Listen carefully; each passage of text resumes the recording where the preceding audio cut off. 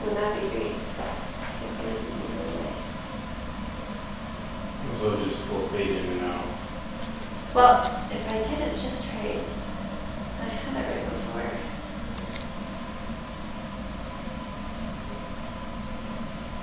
Whereas as with any demo, it never works right out too.